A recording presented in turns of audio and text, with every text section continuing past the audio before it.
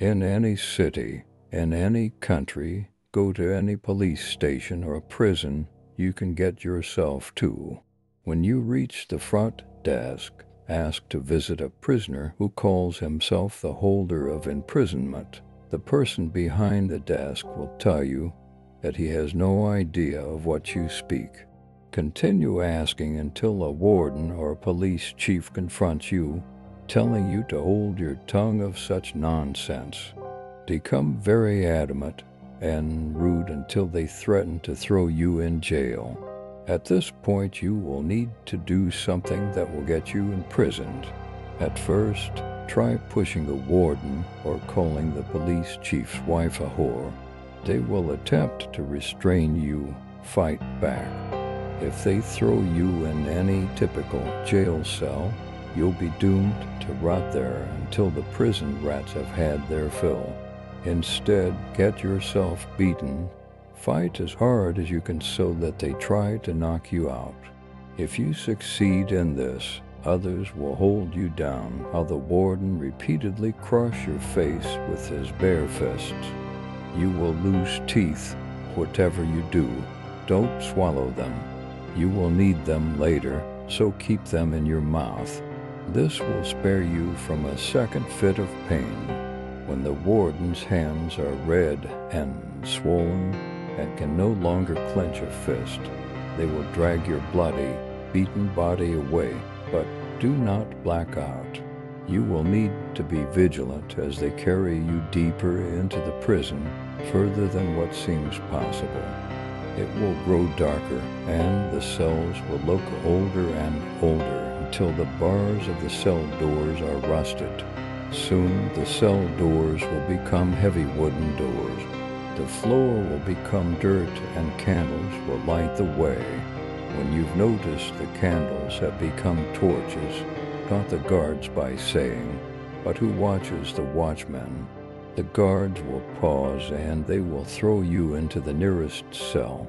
If Lady Luck is with you, you will have a cellmate. His name will be Dargo, the civil. He will be a thin old man, wearing nothing but a loin cloth and shackles on his feet. He will have a long stick with which he retrieves his daily rations when they slide it under the door. You must ask him, "Will God bring me justice?" But he will laugh at you so hard he begins to cry. You must snap his stick in half with his means of maintaining sustenance. Snap with it. You must now eat his food, even as he begs you for just a single bite. Each day, a tray of food for one will be slid under the door. Eat it all yourself, not sharing so much as a single crumb. Each and every day, ask him at least once, "Will God bring me justice?" Even if his sobs are uncontrollable. It may take days, perhaps even years, but you must keep your loose teeth in your mouth, never taking them out.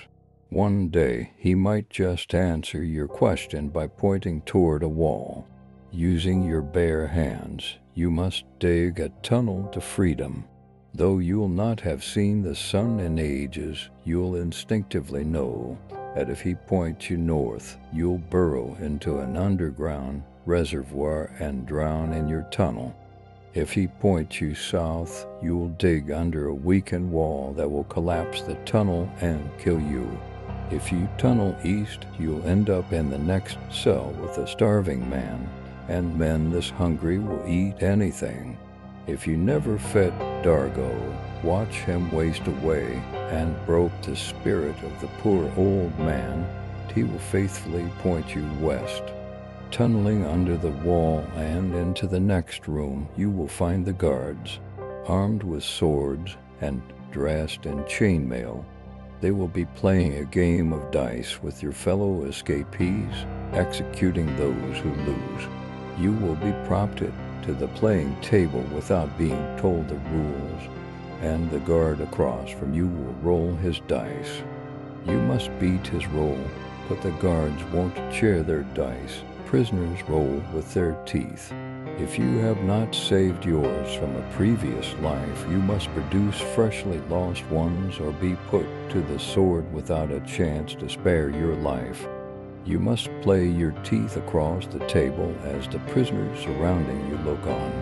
You won't know whether you've won or not until you feel either a blade in your back or the keys to your freedom in your hands. At this moment you will know that the outcome is weighed against your morals. If you've led a just life and right your wrongs, the teeth will fall in your favor. If you win, the guard will reluctantly hand over an iron key. Take it with the intent to free Dargo. If your hopes and excitement are too much to overcome with the onset of freedom, you will escape as quickly as you can without the item you've endured this trial for. When you open the door to his cell, you won't find Dargo, only a pile of old bones with a chain cuff around a bone ankle. You should suddenly realize that the old man was dead long before you were imprisoned. You needed every mouthful of food for strength to endure, and then to tunnel and escape. Justice wasn't found here, but the mercy was. The round bullet in the hollow skull is what you've come for. The bullet is object 259 of 538. Never forget that though you may not have the power to issue justice, you can always grant mercy.